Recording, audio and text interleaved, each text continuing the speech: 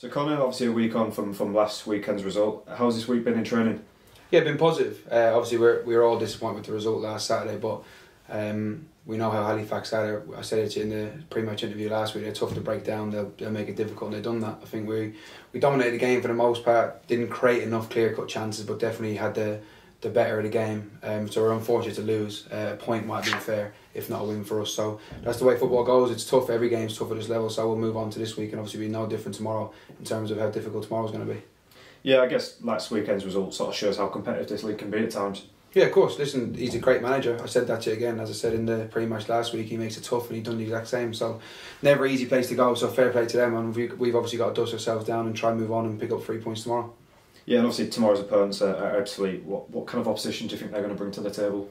Listen, good manager. I wouldn't read too much into last week's result. I think Gateshead on a day can do that to most teams at this level. So I know it's the first game of the season. Obviously, it'll be a shock to their system to lose 5-1 on the opening day. But as I say, Gateshead are an excellent side, and sometimes you can have days like that.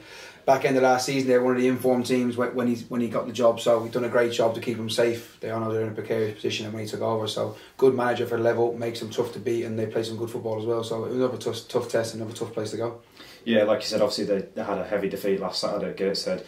So obviously they'll be looking for an instant response when they're at the home turf. Yeah, of course. Listen, it's always probably a bad time to play someone out there just been whacked. So to lose 5-1, whether he'll batten the hatches down, whether he'll stick to his philosophy, who knows? So we've obviously got to be ready for both, and we'll do that. Listen, they'll come out fighting now. I'm sure they've had words throughout the week within their own camp, so that always gives them an extra impetus as well. So it's never an easy game to play teams after they've lost heavy. So we'll have to keep our guard up and go and try to get 3 points. Yeah, and like you said, obviously tomorrow's a chance to put things right for ourselves. Yeah, exactly. Listen, we lost as well, so they're probably thinking the same thing. They probably don't want to play us off the back of a defeat. So two teams that have obviously lost in the opening day, and obviously both of us will probably be aiming for 3 points, especially them in front of the home fans, but we'll be looking to go there. We've got our game plan in place, and we'll be hopeful to take 3 points home. Cheers. Cheers, guys.